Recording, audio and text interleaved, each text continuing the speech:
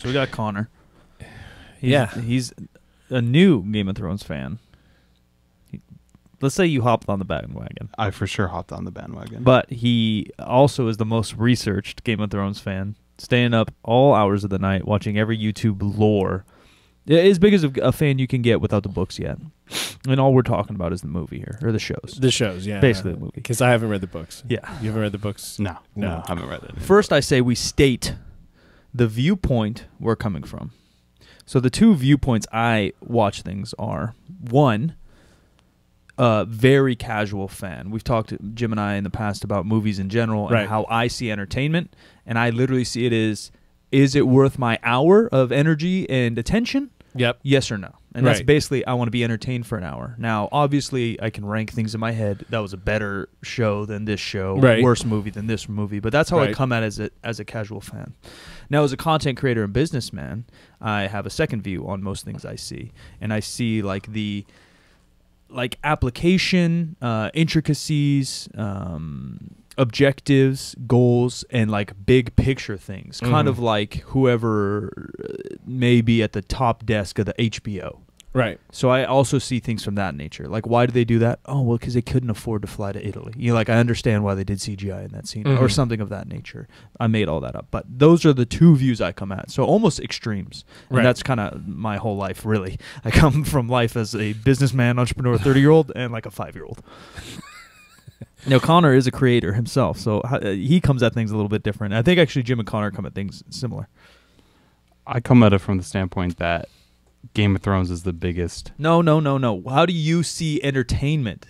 You already started your hating. You haven't started hating. How do you come at entertainment? I see it as a show like Game of Thrones, like art. You look at entertainment as art and a production. Yeah. So it's like literature to you in a way. Kind of, yeah. Yeah, okay. So I'm with you on the literature thing, but I'm also with Mike on the pragmatic, like, how do you get from point A to point B in the most popular and cost efficient way? Yeah. So I see it on both sides, and like I've said before too, I often see movies and TV shows and stuff from the outside. It's like, what are the mechanics of it? How are they telling the story? How are they using a particular character to accomplish a certain goal in storytelling? Almost see it as a writer or a director. Yeah, more like that. It's very difficult for me to get just deep into something and not have that whole layer of I'm watching an entertainment. I'm watching a version of a story. I mean, there are only so many stories, right? I mean, there are things that I do watch that are like that, but I have to like very compartmentalize them in my head, where like Endgame or any sort of Marvel movie, like I just have to look at that as pure entertainment and like kind of like fan service. Yeah. Where something more art housey, more like film, I guess you'd say. I have to look at that as like compartmentalize it into just art by itself. So I have a hard time like looking at it from like both aspects. Right. So I just watched John Wick 2 for the first time all the way through. 2, I had not this 3. 2. I haven't seen 3 yet. But my experience with 2 was always every time I turned it on, it would be in the same spot. And I would see from that spot to the end, but I wouldn't see how they got to that point. But the craziest thing about John Wick, as far as I'm concerned, is the whole way opening a contract on somebody happens, where you get on the phone and you call, and the woman answers a frickin' switchboard from the 50s, and then types up an order for, you know, to kill somebody for X millions of dollars, and this other chick comes and gets the order and puts it in a pneumatic tube and sends it off somewhere. That's funny. And then people get the notifications on their flip phones from the 90s, and it's so clearly artifice. It is like, this is what this world looks like. Yeah. Our world doesn't work like that. So it just tells you this is not our world. You can't think that the rules of all our worlds apply to it. It's like the Matrix. Right. In a way. No, 100%. John Wick's literally the Matrix 2019. Yeah, right. So you're immediately you have that distance. So then the first thing I'm thinking is, okay, what kind of story are they trying to tell, and what are they trying to tell you about the characters, and where is this going to end up? Yeah. Which sadly with that show or movie probably ends up nowhere. But it's so popular. They just announced John Wick 4 because 3 opened so big. Yeah. But and like openings are so weird in movies. Like I'm obviously not in the industry. I've only the lightest layer of dabbled in Hollywood. But it's all dependent. Like all these records are dependent on what opens that weekend. Like nothing else opened this weekend. And Avengers is now 3 weeks old.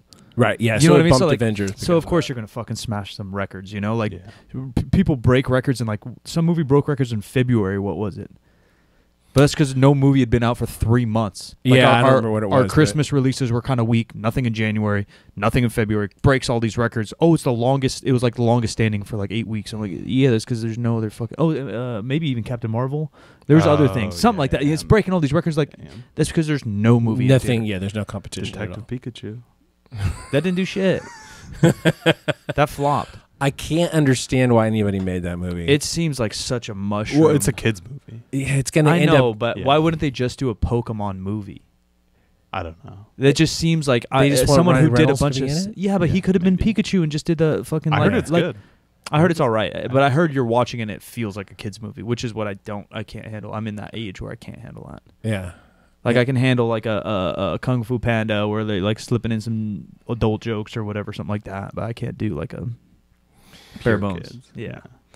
So let's go around the horn here. I know that when we get to Connor, he's going to be a hater. But like, what did you like the best out of the finale and maybe the whole final season? Yeah, I think we should talk season 8 of Game of Thrones.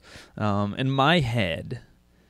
And everyone argues with me that Breaking Bad does it, but there's like never a movie or an ending to a book story that I'm always like, that was amazing. It couldn't have ended better. And so all these people are on Twitter crushing season 8, especially the finale. Yeah. And yeah, there's some clear like actual fuck ups, like water bottles and Starbucks. And I get that. Like it looks sloppy. They started making this 2 years ago. They could have taken care of that 1,000%. It's sloppy. And how does it go through every stagehand, producer, director, every actor, and every editor? I don't know. And they can't roto that stuff out. Yeah, and how do they just not see it on set? There's got to be at least 50 people on set minimum with makeup artists, and someone's got to speak up.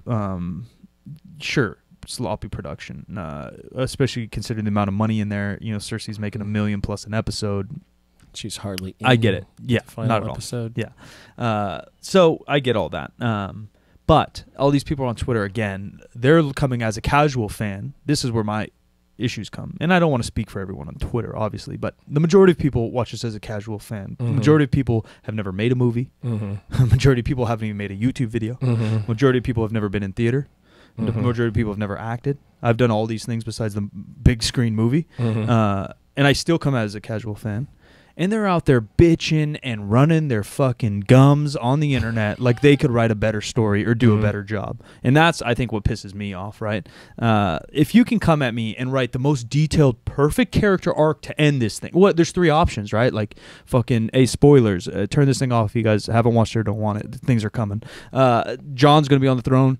Daenerys is going to be on the throne. What are other options, right? So actually, like, they kind of threw a twist. Tyrion. Yeah. Sansa, maybe, because she's like a chick and kind of married Tyrion and kind of married all these kings. I don't know. You know, who knows? There's no other option. And then people have to disperse in a story. It happens the same at the end of Lord of the Rings. In fact, it's a direct copy of the end of the Lord of the Rings movies. Right. And which when you watch it, I always get a weird feeling when I watch the end of Lord of the Rings, like, right? Well, unsettled. Yeah, I haven't seen the end of Lord of the Rings in so long that I don't remember what. Well, it's the same. Well, thing. it ends like 4 times. Yeah. Everyone kind of disperses, and then you kind of tell a story again, and then it disperses, and then it kind of tells a story again. Yeah. Kind of like this, where like they kind of kind of happens. Like they could have ended it right when Jon killed Daenerys. They could have just ended it there and let that imagination go, which would Yeah. have been fine too, and maybe that's what the internet wanted. But the point is, if they're going to tell the story and tell the finish, no one's going to be happy. Yeah. So back to the original question. What did you like best? What I liked best, none of it really. Like none of it like stood out. Like I loved it. I think the battle was cool. I actually think the character arc itself was actually more on par than people are saying. That's what people's biggest argument is. That people didn't, obviously, for those that don't know, like the character didn't act in the environment like they would have based on the 7-season buildup of that character. That's what basically people are arguing, is that take so-and-so character and everything we know about them, you place them in this situation, they're not acting accordingly. And I actually disagree. I think the majority of the time they are. I like Daenerys blowing up the fucking city. Like, she's blown up a lot of cities in her past. Like, she's fucking angry. From season 1, she's kind of angry. And she's always ruled kind of Machiavellian. And Machiavellian, it's all about perspective. All these things are about perspective. If you think you're the innocent, she's not a Mother Teresa. She rules with a hard hand. You fuck me up, I kill you. I don't know how to make this not happen. Go on, Connor. Okay, I stop. Okay. I'll catch up on them in a second. So I actually kind of like the character arc. I think she acts in a way that is normal. I think Jon Snow's ending is kind of like actual beautiful. Like where was he like most comfortable and normal? Like his first love. Like who did he actually first unite first? All in the wildlings. So he ends up out there. Makes sense to me. And he also killed a queen. So you kill a queen, what are you gonna do? You die or you go to the wall. And now the wall is useless, but he went to the wall. Like that, it all makes sense, really. I have a quibble with that, but let's move forward. What did you like best, Connor? Of season 8, the thing that I like the most, finale, yeah, either. I'm going season 8, and that is just the pure fight scenes that were directed. Just like not counting logistics at all, just the way they looked, and it was shot nice. Yeah, there's some really pretty shots. Yeah, I think that's one thing they actually did do really good, even though like people complained about the lighting in the 3rd episode or whatever. Yeah. I think it looked really cool. Buy a better TV, you fucking bum. Well, Yeah. I watched that one on the internet. I watched it on HBO Now. A couple of days. No, same time. No, actually, I watched it a week late on HBO Now. That's what it was. When I was in Portland, Maine. The Airbnb happened to have it. I didn't have any idea. I watched it and it looked fine to me. We just had so to I think make the streaming adjustments. version did not look the same as the HBO feed version. We had HBO Go, and I think that's streaming. Yeah, I don't Yeah, know, it but is. we just had to make some adjustments on my TV. It was fun. I didn't have any It was trouble dark, but like that's like part of the tone too. And I guess Yeah. obviously it's an extreme if you can't see shit. But it's part of the tone. Yeah, Winter's fucking coming. They say that for 6 seasons, and now you're gonna bitch that winter's here. Like, Yeah, that's part of the. it's dark in the winter. Yeah, And I don't think people are bitching about that. I think it's more of like the amount of time that everything happened in. no, for sure. It No. feels But people, so no, rushed. no, So that's next compressed. topic. That's next Okay. topic. Yeah, so But compressed. you were talking about the dark scene, Yeah, and people did complain about the dark scene. Yeah. But then that's hypocritical because they're complaining about not setting the tone and character arc. The whole character arc is that this Winter King is literally like a devil type thing, bringing environment zombies, and now he's at war. He's brought the darkness. yeah. So don't bitch about the dark scene. I had no quarrels with the dark scene. No, I'm not saying you. People. I'm I didn't talking. have I'm a- arguing with Twitter. But as a camera person, as a visual person, what did you think of the shot in the final episode where Daenerys is walking through that archway and Drogon is behind her with the wings? The internet is split on this. Oh, really? They say I liked it's it. either amazing or it's the cheesiest thing ever. I thought it was super cheesy, just because the CGI behind it didn't look like that realistic. Yeah. Or like you could kind of see where she was cut out and where like the green screen, it was all green screen, but Right. where it just didn't look that great to me for whatever. I wish they did it in where it was like there was some sort of actual castle, but I know like that cost a lot of money Yeah. to like have a castle Yeah, built or whatever. Yeah. So the thing I really liked the best was Tyrion in the final episode. Now, not everything he says makes sense, No. for sure. But if you're going to use one character to try to draw everything together, For sure. it's got to be him. Yeah. It has to be him. And Yeah, he created democracy. essentially, he created a kind of a I don't know, constitutional democracy Sure. or something like that. It's Yeah, where, yeah. but if you think about it, like some things about what he did make it a lot of sense because Cersei did not have any right to be queen. She Right. declared herself queen. Of course. So it's already been like the tradition's already been broken. You can do whatever you want from Yeah. that point forward. It was a little irritating when Samuel Tarly suggested that they ask the people, and everyone was like, "Ha, no, there's no way to do that." So, what did you like the least, Mike? Yeah, I guess going to my business hat is I understand what I like the least. Obviously, at some point, communication comes with money, HBO production, that the show's ending, and they have to cram a lot into a little. Yeah. And so the whole thing does feel rushed. What they do really an amazing job of season basically 1 through 6 is making every conversation matter to the utmost. So you get, if you're not paying attention, you miss one blurb, one comment in a hallway, one speech, one gesture from Tyrion. You could miss a whole like storyline, which is really amazing. They make it compact, but it's so full. It's really full. And this season wasn't so full. It was more rushed and splattered. And so like again, you know, everyone's complaints are obviously probably the same that I dislike, but I just take it as it is, right? Like we build 8 seasons and the battle's 1 episode. Right, you build 8 seasons and how Cersei dies. Mm-hmm. Some people are complaining, and I get it, but like you can't really draw out some of those things either. Because Right. if they would have made the Battle of Winter or whatever the hell they're calling it, the Darkness, fucking King Winterman. Winterfell, the Battle of Winterfell. No, the other. Oh. Yeah, is that what they're calling it? Yeah. Sure. If they make that 5 episodes, people are gonna bitch also. Yeah, it's going to be too much. Right. So like, where does that lie? That's why I take it as it is, and I thought it was okay. But yeah, probably overall, how much they tried to. What they did is they rushed and crammed things, but they didn't do much with Yeah. it. There's like a million sayings in basketball for stuff like that, but like, yeah, you're moving a lot, but you're going nowhere, right? Yeah, I would say that's probably true. Yeah, it seemed like for me it was just a bunch of sloppy writing where the directors and producers of the show didn't have any source material to go off, which I think plays a huge role because you have nothing to kind of base a career long of writing that George R. R. Martin does. Well, now it's someone else's brain. Yeah, and they don't have the same level of skill of writing that George R. R. Martin does. Well, I read a thing last week or the week before, and I'm not going to remember the guy's name, but I'll put it in the show notes. I'm sure it's an article somewhere, but it was a Twitter string about different writing styles. The plotters versus pantsers. Plotters figure out what the whole story arc is, and then they color in the character details. Pantsers write from the seat of their pants. So they basically, the characters tell them where the plot's going. And George R. R. Martin is kind of the ultimate pantser, which is how there are like 31 different points of view in the books. And it's impossible for somebody else to step in and actually like make sense of all that and make all those things pay off.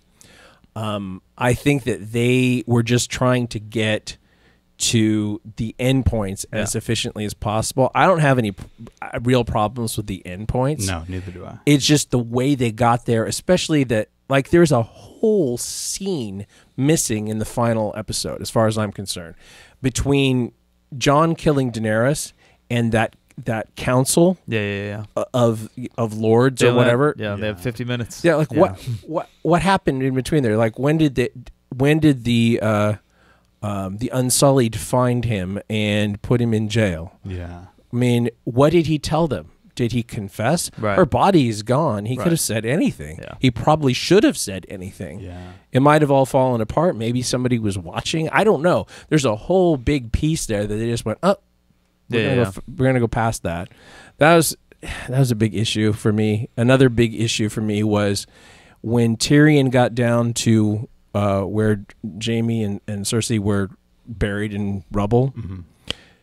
there was a lot of open space there they could have stepped into. I mean, 20 feet in another direction and they would have survived. There was no crumble. Yeah. Yeah. They just like move. Like it's starting to fall here. Move over there. Get under the arch. This is like, you know, earthquake territory in California. He was just fucked up already though, and she was trying to carry him. Yeah, he Play would devil's probably have advocate. already been dead. Yeah, because he was stabbed. but I'm just saying, like, she's carrying him out of there. Yeah, basically. yeah. I don't know. It just So they're moving slow. yeah. Yeah, So- that's just like a minor like production detail that they could have just added more rubble around on the bottom of Yeah, on the sides. whatever the crypts, whatever they want to call that. Another one that people have trouble with that I don't have trouble with is the fact that it's this one right here. So Bran gets to be king despite the fact he just put his name on the group project and Yeah. didn't do any work. That she's just looking for Twitter retweets. Yeah, Yeah. and and a lot of people did too. And the fact that he said, "Oh, I don't want to be Lord of Winterfell," because it would have been him, and that's why it ended up being Sansa. But he knew that it needed to be Sansa. When And he that- might have known that he was going to be king if things worked out right. Right, I mean, that's exactly. the argument for everything. Exactly. And, He's the argument of not being there, like the same argument goes everywhere. Like Joffrey, fucking every king Yeah. ever. Like even you can argue that in real life with politicians. Like, what have you really accomplished to get what you were at? Sometimes it's just money and who your family is. Like, that's not an argument. Is there any character in Game of Thrones that's less redeemable than Joffrey? I can't think of one. Some of my buddies, shout out to David So, he's obviously a comedian, and we follow each other on Twitter, obviously, and I was following his path as he's just started watching Game of Thrones, and he's bitching about every episode, as a comedian would, kind of Right. like these tweets, Yeah. and so, like, you take it with a grain of salt. He's critical, he's a super intelligent guy, but he's also, obviously also just trying to entertain on Twitter. But he hates fucking Sam. Like, he hates everybody. Like, he's just fucking crushing people. He hates Bran. Like, he just fucking crushing people all day. Sam, I like Sam because I like his heart, but he's pretty fucking shitty too, to be honest. There's a lot of shitty characters that, like, but they make you like them or not dislike them. That's what Right, Game of yeah, Thrones they- does well. Is they it makes stack the deck for a character. Cersea Yeah. fucking sucks. I really don't like Cersei. But yeah, they make you have an opinion on every character. But which even is- she's more redeemable than Yeah, Joffrey's a Joffrey. little cunt, Joffrey yeah. was just an extreme character. yeah. Even Cersei wasn't redeemable. Like her at the end, she like when she was like crying at the end before she gets Yeah, I didn't really have trampled empathy by for rocks. it. Yeah, you're just like, oh, like you should have died however long. Or you ago. should have just made a deal. You had 20 different paths that you could have done something Yeah. better, and you still just showed you're a piece of shit. Yeah. You don't care about your kid. You don't care about nobody. Just because of life situations, the whole like crying over something doesn't really get very far with me Yeah. anymore. Yeah. Which brings us around to my other question is this: like when you're thinking about the course of your own life, like how much time do you spend thinking about how your story works, Like how I fit in my story. how you fit in your Yeah. story, what your story arc is, like what endpoint you're looking for, and then this is the B part of the question. Then, how much do you think about how other people perceive your story? I mean, we're kind of in the public, sort Yeah. of, in a way, maybe more than we really want to say. Yeah, but yeah. I think it's me thinking about other people thinking about my story. I probably should think about more, and I know that sounds, heavenly, and like how everyone says, like, oh, yeah, right, you're thinking about everybody and like I think about YouTube comments, obviously, but those pass pretty quick within 24 hours of whether they make me happy or sad. And so like acutely, really quick, or like I think of a lot of other people's opinions. Long-term stroke, I never have once thought about someone's opinion on me. Like, why is Mike, like, luckily I have a supportive mom, and that's Yeah. like my only family, and so like I've never thought a long stroke, Mike's path is dumb, or Mike's path is great, or Mike should have done more, or Mike should have done less, or whatever. Mhm. I never think of any of that. But I think of my own insane amount, and whether you want to call my belief spiritual, law of attraction, visualization, whatever label you want to put on it, it's a huge part of who I am and what I do. Thinking about where I want to be, what it looks like half of that time, what it looks like a quarter of that time, and Mhm. whether you want to call it breaking up goals, if you want to be the systematic guy, or if you want to be the philosophical guy and think about it as the law of attraction and visualization, whatever it is. I think about it all the time, and I don't think about it as romantically as a Game of Thrones story does. I think about it more as the life I want to live, what I see my future looking like, and how the hell do I get there, step by step, day by day. Yeah. Connor? That was great. Sorry you have to follow that. I don't look at my life as like one big story arc. I kind of look at the end and then how I want to get there. Whether I think about that day to day, I probably should, because it would dictate more decisions like that. I shouldn't just randomly play video games for like 3 hours, and I should be getting better at my craft or like reading or whatever. Yeah. But I'd like to think that I think like I see the end goal of what I want to do, and then that just dictates a lot of decisions in my life. For me, kind of every time options come up, my mind runs on what the story would look like. You know, like how does What's this path lead to? Exactly. Yeah. Where does this path lead, and what kind of impact does that have? Yeah. And in terms of other people's perception, I'm susceptible to that. Just like anybody else would be who is sort of in the public at all. I'm not at all. I don't know why. Yeah. Yeah, it's a good thing. Like I said, I don't think I am long term, but short term I definitely am.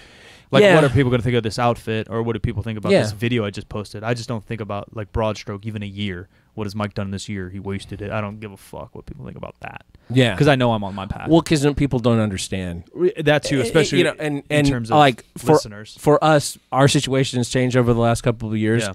and people in their minds thought things were going to be a particular way or stay a particular way for a long time, and that was really never going to happen. Right. It was Right. that was really never on the boards. Yeah. It might have continued for longer than it did, but it was never on the boards that was the end goal. Right. But everybody has a place in their head for how things are supposed to be. Because they have short-term vision. You have short-term vision when you see somebody else's story, and hopefully you have long-term vision when you see your own. And that's just how it goes, right? You never look at, like, the most typical one. You never look at, like, Kobe Bryant winning 5 rings or whatever, and you don't see every free throw he ever shot for the last 30 years, right? You just see him dunking the ball to win the game at the end. Right. You have short-term vision of that, and you have short-term, oh my God, he's going on a yacht next week in Disneyland and living the dream. You don't see, oh my God, he has to retire next year. How sad is he going to be? What is he going to do with his personality, his persona, his identity? He's lost now because he has to retire. Like, you don't see forward and backward of them. You see 6 months of a human story, and so that's what you and I went through, and many people do. You just, especially again, because we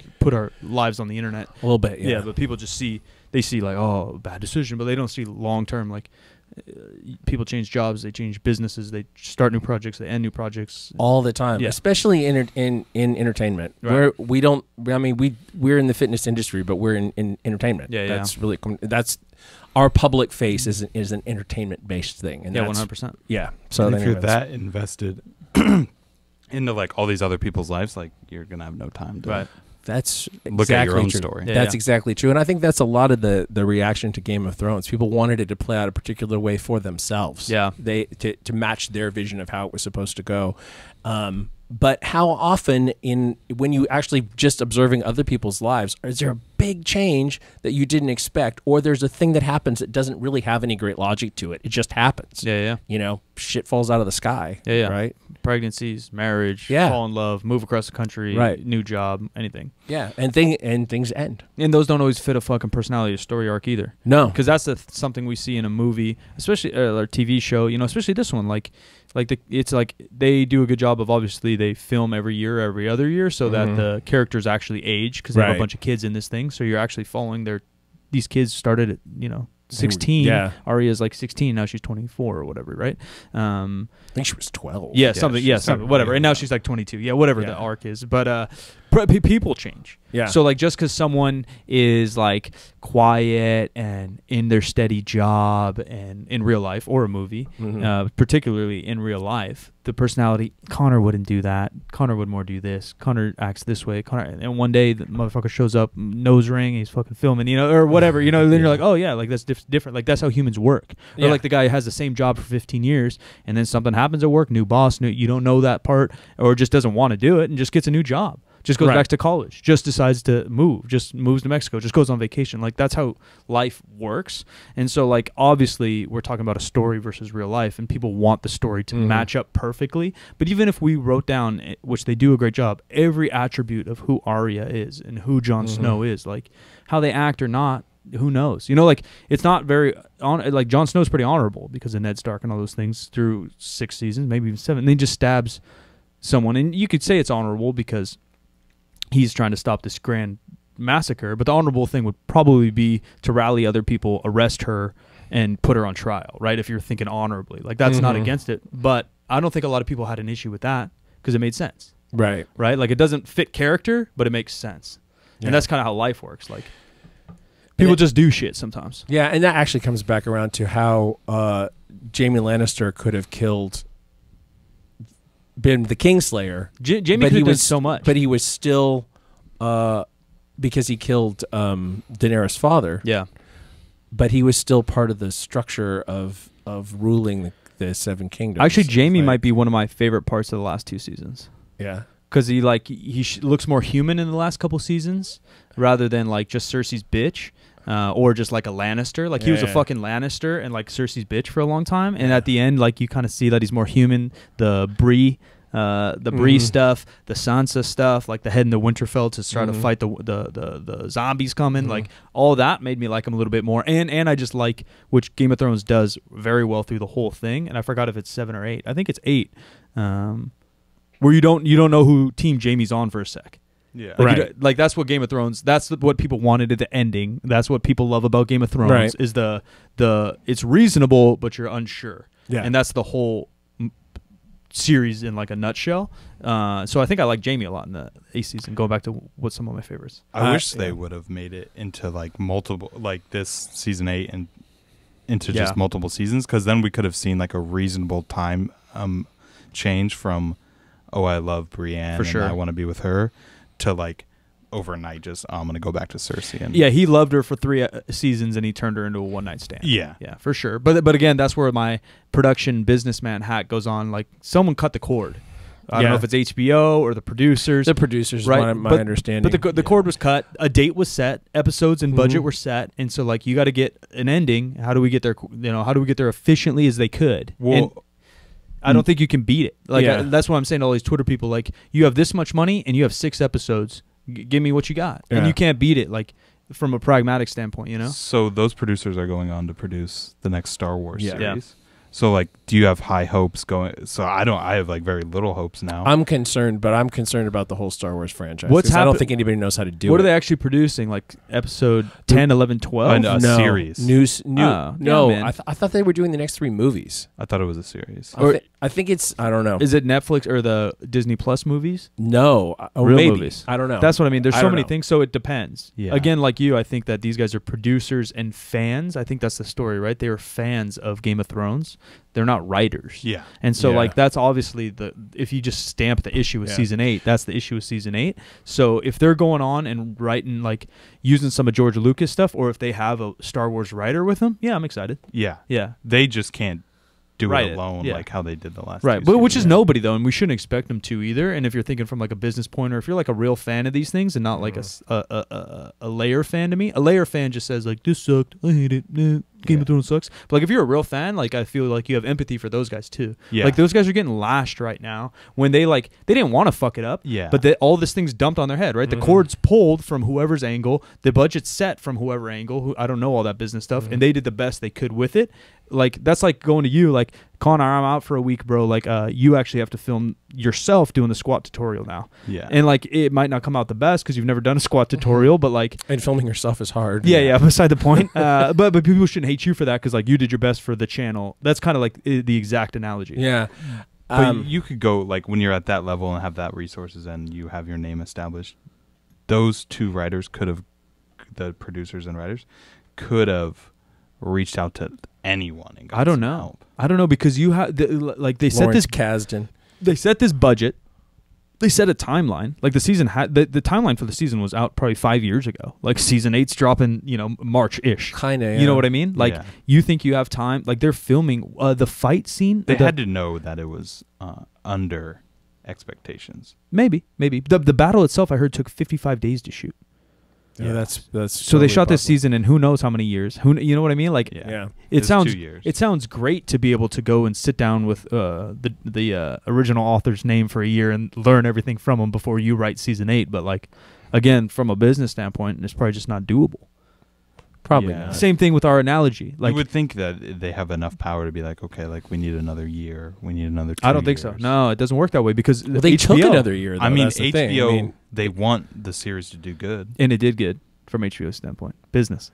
They They I broke think every they're record gonna last night. regret. I I don't- think they're going to regret the amount of backlash. I think I right don't now thi- they're I don't think HBO, but that's just like how it goes because you got to think about the multiple layers of business from actor to director to producer to writer, wherever that lies, to actual like money coming from HBO and money coming from who else. It's the same example as me and you putting out 3 YouTube videos a week. I'm out of town next week. You got to get 3 YouTube videos out. Could you go and mentor with Omar for a month? You ain't got time. We got to get that video out. But you have the resources. Like if you really ask me, like Mike, I want to learn more about squats. Can I go fly up to Omar? I might help you. But we ain't got time. You got to get the video out. Yeah. I think then there's one other thing that was at play here that people don't really talk about. They say, oh, HBO is willing to go out to 10 seasons or more. That was HBO before that acquisition, and now they're owned by somebody else. Yeah. See, there's so much And- business And involved. I think that they were probably afraid, the way I would be afraid, just regardless of contracts, that you'd be in a situation where you were canceled and you would be at a certain point in your story arc and you couldn't finish correctly anyway. Yeah, and how many And you would still have to episodes- rush it. How many series fizzle out? Plenty of them. Like not Seinfeld, but something, right? And it's going for 10 years. Like we're fucking killing it. Sign another 10-year contract, Yeah, and then no one's watching it. Walking Dead is trailing downward very quickly. Yet it's still, because it started off so popular, it's more popular than most everything else on cable. So it keeps going. Right. But is the storytelling great at this point, or is Yeah. it interesting at this point? Yeah. It It's just has so, the name. there's just Yeah, so it's much the name. It's a business with all franchise. this. Yeah, it's a franchise. All right. I did see a YouTube video, which I want to bring up. Go ahead. Talking about these Twitters, and I don't watch a lot of it, but Connor manages my YouTube channel and helps us here at 50% Facts. So what he watches on YouTube, I see, or I get recommended based on what he watches, and he's been watching all these Game of Thrones things. So something popped up about, and it was highly edited and clipped, so who knows what the full conversation went like, but it was different interviews of the actors asking, I saw this. yeah, what they thought of the finale. Yeah. And like all the responses are so sad. Like one, like it seems like I don't know, entertainment television or something interview. I don't know what it was. We were talking to Jon Snow or whatever the actor's name is, and Kate Harrison. would you one word before you go, the season finale, just one word. And he's like thinking, and he's like, disappointment. And then like fucking cut screen. So who knows if he said something else. Yeah. He kind of like laughed after it. Yeah. And they might have, like he might have tried to explain himself. Like maybe he was jokingly disappointed that he wasn't on the throne or something. Like who knows where it went because it's so edited. But there's a million shots. They're talking to Grey Worm. They're talking about everybody like that. And they're getting crushed. all the actors kind of seem to know that it wasn't up to the quality that the previous 6 seasons were. Emilia Clarke. Yeah. Yeah, she was super upset with the heel turn Yeah. at the end. Well, And because she that just- also determines their career too. Yeah, Potentially, she's yeah. like, people, please don't call me the Mad Queen. She said that when she read the script, she just cried, and then Yeah, she I've had to heard go that. take a walk around London, and then she had to call her friends and family and say, I can't tell you why I'm upset. I just need you to be really supportive right now. And I could see that she loved the character, but the character was highly flawed and was probably going to end up there, but probably needed 3, 4, 5 more episodes to get there. It's Yeah. pretty You know? human for her to be fucked up, Yeah, considering what Arya went through. yeah. Be a little angry. Or Daenerys. Daenerys. Yeah. Oh yeah, sorry. Yeah, Both of 'em. Maisie. Yeah. And now Arya's they call her Dora the Explorer on Twitter. Which I don't think is that bad. Me and Connor were talking about last year. I like, of course, it sucks to see like many people's favorite character just disappear on a boat heading west to who knows where. But again, that is kind of Lord of the Rings-esque. That's like a lot of endings, and like I do think it fits her story. Like she's always been like a solo writer since she escaped when her dad died. Right, yeah, She's yeah. literally been on her own. Yeah, this is actually my favorite meme. I got 99 problems, but a bitch ain't 100. No, I now have 100 problems. Yeah, there are funny memes. Even Maisie, whatever, was on Twitter and said like, "Yo, I'm just here for the memes." She tweeted Sure. that out. Yeah. All right, this seems pretty good. We're gonna take a small break here, and then we're gonna pick up with Michael Fahey, who's gonna tell us for a few minutes about storytelling and character arcs in documentaries. We just watched your film, actually. Oh. Now I got a pit bull tattoo on my butt. That's how it starts. I want to lift weights like Dave Tate. You mean You with wanna shake a lot? yeah, having a nervous breakdown under the bar every time? Yeah. So we just spent a little while talking about the Game of Thrones finale, and also just kind of personal storytelling as well. Like when we think about our lives, do we think about the story of our life, the arc of our of the story of our life, and how people perceive that? Because that usually is very often doesn't happen quite the way that we expect. And then your situation when you made West Side versus the World, you were telling Louis' story and the story of the gym at the same time, but the gym is still there and Louis is not dead. How do you end it? And I know that there's things about the timing that affected the ending itself. So just give us your perspective on where you were trying to land it and where you did land it, and how you felt about all that. Well, the biggest thing was that, the story wasn't going in. There was what you know, or rather what I knew about West Side going in. Yeah. Which I had heard a lot of stories through the years from guys like Dave Tate and stuff, and obviously from my dad's interest in the gym. But getting there, I guess I didn't really have any clear sort of concept of where the gym was or what it was in the time period in which I got there, around like 2015, 2016.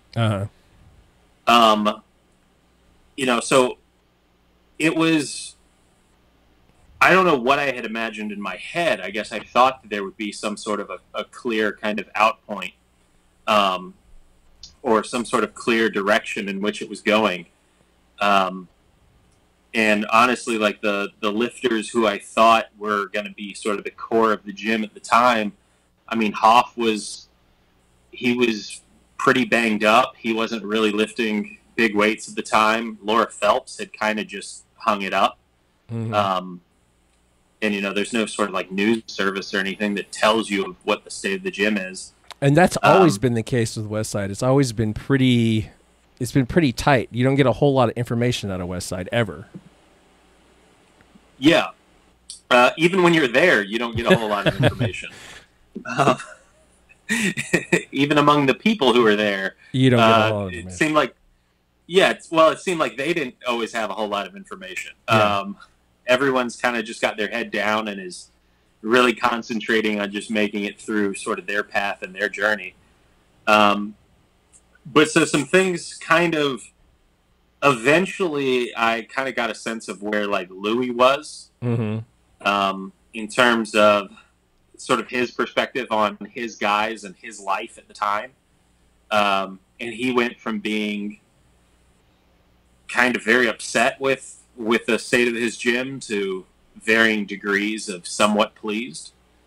And then, around the end, sort of because our time frame got so screwed up, with the shenanigans around the movie and the behind the scenes with us, that it allowed for enough time for, say among other things, for Hoff to kind of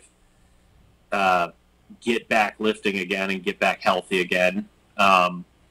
And then some other guys kind of, Jason Coker had a couple of good years there, and Wes McCormick was doing well, and they had Chris Spiegel and, doing some big Raw numbers. So there kind of was a little bit of a moment, and then, the things that transpired with one of the sort of legendary lifters coming back to the gym. Right. I guess trying not to give that away too much, but watch the movie towards the end. Yeah. Something happens. Something happens. There's a twist at the end. Yeah, and there were a couple characters who kind of just all sort of in unison. I started to notice their sort of individual stories kind of settling all around the same time. And of course, moving forward, none of those people's stories remain stagnant. So anytime you choose an ending, you are kind of just arbitrarily choosing a point Right. where you have to land the plane. I mean, most often it just means that, you know, once the cameras stop rolling, the plane refuels and takes off and goes somewhere else. Right. So, as you began to know the characters involved, and the thing that I always had trouble with in terms of trying to make anything about powerlifting is that you just don't know what the outcomes are going to be. You can't follow somebody leaning into a meet and expecting the end to be triumphant, because it often isn't, particularly in the geared lifting world. Was there a point where you just had to dismay about how it was all going to come together? Or was the fact that you kind of set the meat of the movie in the earlier years kind of your safety net? You really just have to kind of be adaptive. I mean, again, going in, I already knew a lot about the earlier years. Yeah. So that was sort of the story that I had been sold on going in. Then, you know, there was sort of the more human elements of kind of everything that had happened in the last 10 years or so. And really the end of the movie, which is the strongest part of the movie and the sort of most organic. Right. And that was all sort of born out of watching, you know, what was just happening in front of me with Louis and his reactions to everything. And then, you know, with everyone else's kind of, you know, reflections on either what had happened long ago and weighing, you know, was it all worth it? Or with the younger guys and the people who were still in it, seeing where they kind of felt and where things were going. So when you'd heard these stories before, you had things in your mind about, okay, this is the arc of this story, this is how it worked out, and then you started doing interviews. Were there times when you got vastly different stories from people than what you'd heard, and you were like, oh, damn, that's not nearly as good as I was hoping it was going to be? I mean, usually when something like that happens, it's more a matter of the person doesn't really trust you. Mm-hmm. So you're really having to pry that sort of better story out of them. I mean, eventually, if you interview enough people, you kind of get a sense of, you know, when is someone really like rushing through the beats of their story? When is someone minimalizing something that's happened in their life? When are they trying to just conceal it? You see that a lot with people. You know, you ask them to tell you a story once, and they might sum up a huge life-changing event in, you know, 2 sentences. Uh-huh. And then you kind of have to, you know, a lot of times you circle back to it and you ask, you know, okay, now at this very precise moment within that story, what did you feel? Because it's easy, you know, you can write it down on paper, say in a number of different ways, you know, these power lifters power lifted. Well, that's not interesting. No. You know, these crazy power lifters, these crazy power lifters power lifted crazily, and it gives you more of a sense. But really the most interesting thing, at least for me, becomes when you take something that becomes very extreme and almost surreal, and then you kind of pull it back in and find, like, what are the really relatable human elements in it? Because you never really expect that, you know, if you're watching these powerlifters, you see these crazy things that they do and the crazy things that they're, you know, in terms of the weights that they lift, you know, the things that are shocking and hard to, you know, just numbers that are hard to comprehend. But then you go back and you start to think about, you know, well, this isn't forever for them. And, you know, what does this mean for the rest of their life? Mm. And, yeah, I don't know how to really explain it other than you just kind of get a sense for it. And after a while, you start to notice that everyone's sort of stories and variations and versions of the events, that they all kind of rest in similar spots. Mm-hmm. How much daylight do you think there is between narrative storytelling in a movie or a TV show, and fictional, and then documentary? For me, I mean, I never planned to be a documentary filmmaker in the beginning. I wanted to, I wanted to be like a third Coen brother. I wanted to write thrillers and, kind of quirky, dark comedies. But I noticed that most of my storytelling was literally just retelling, things that either I had witnessed or stories that my friends had told me. Uh-huh. My friends might tell me a story and I see within it 2 or 3 other things that I thought were poignant or were funny. And I learned that, I could adapt things that had happened to other people and make them seem bigger or more spectacular, or pace them out in a different way and get a different effect out of it. And I think when it's done well, like, whenever anyone has an issue with storytelling, often when they say like, they say something like Game of Thrones that it becomes too formulaic. The problem actually is that it's broken the formula, because the formula, I mean, storytelling is, at the end of the day, it's all math. You're trying to get a desired outcome. So in order to do that, you have to, start with enough. You have to start with enough things that build that outcome out.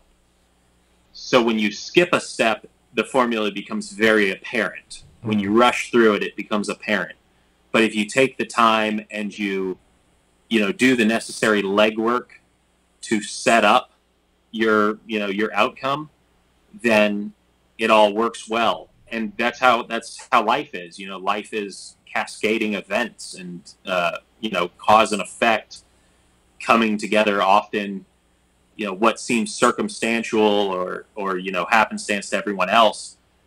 To me, I might see, some metaphor within it, and, make the same just plain series of events seem like it's more of a narrative style of story. Mm-hmm. You guys have any questions? We talked a little bit yesterday. Your impression of Game of Thrones season is just that it was rushed. Yay? Yes. Yeah, it seemed very rushed. What was it? The episode with the giant battle. Mm-hmm. That seemed so meticulously planned and sort of well put together and spectacular. And it seemed almost like they forgot that they had to do the other episodes. It could have just ended there. Yeah, it's kind of like it's kind of like, I think it's almost like Dimitri Martin has a joke about writing "Happy Birthday" on a card in block lettering.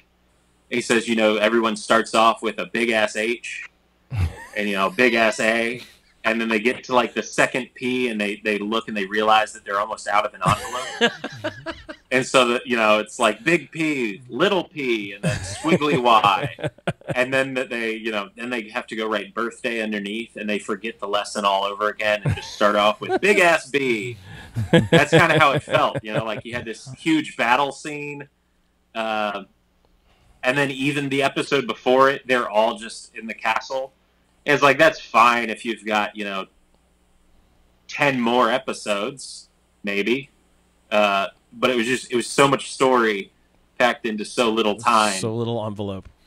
Yeah, so little envelope. And, it's like they made spelling mistakes along the way and just kind of quickly crossed it out. And we're like, well, fuck it. We've got to end sometime. Yeah.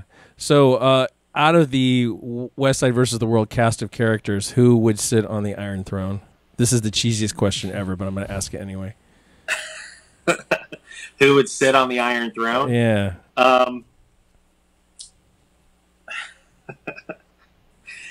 In a way, it kind of, I think West Side sort of in a way ends up much like Game of Thrones. I think that Louis is kind of Bran. He's already Bran.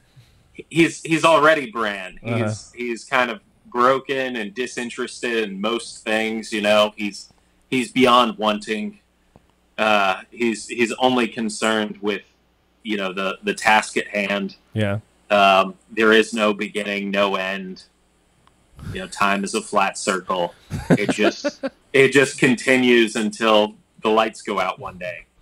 Well, that's awesome.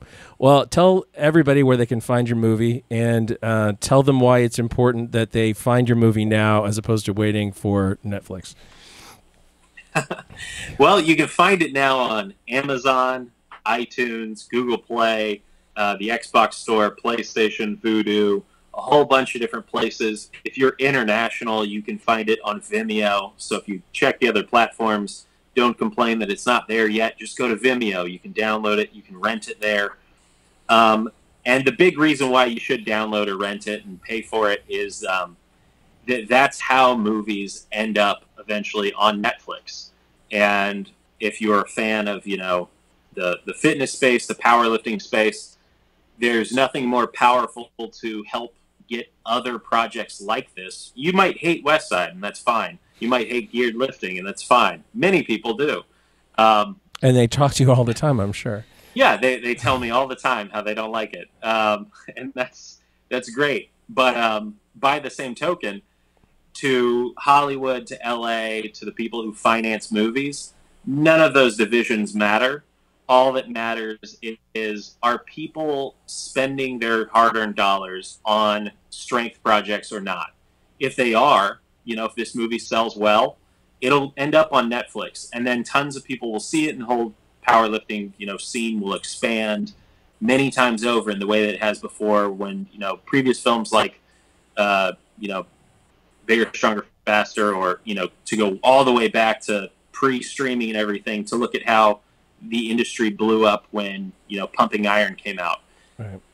But more importantly, other projects, and projects by other filmmakers. This isn't just, you know, something for me, but other, you know, maybe there's someone out there who really desperately wants to make the next strength documentary that you want to see, but they can't get it financed because there is very little precedent that movies like this can be profitable. So go ahead and, you know, if you know about it, if you've heard about it, if you're interested in it, go spend a few bucks, go rent it on YouTube, go rent it on Vimeo, go pay for rental on iTunes or Amazon.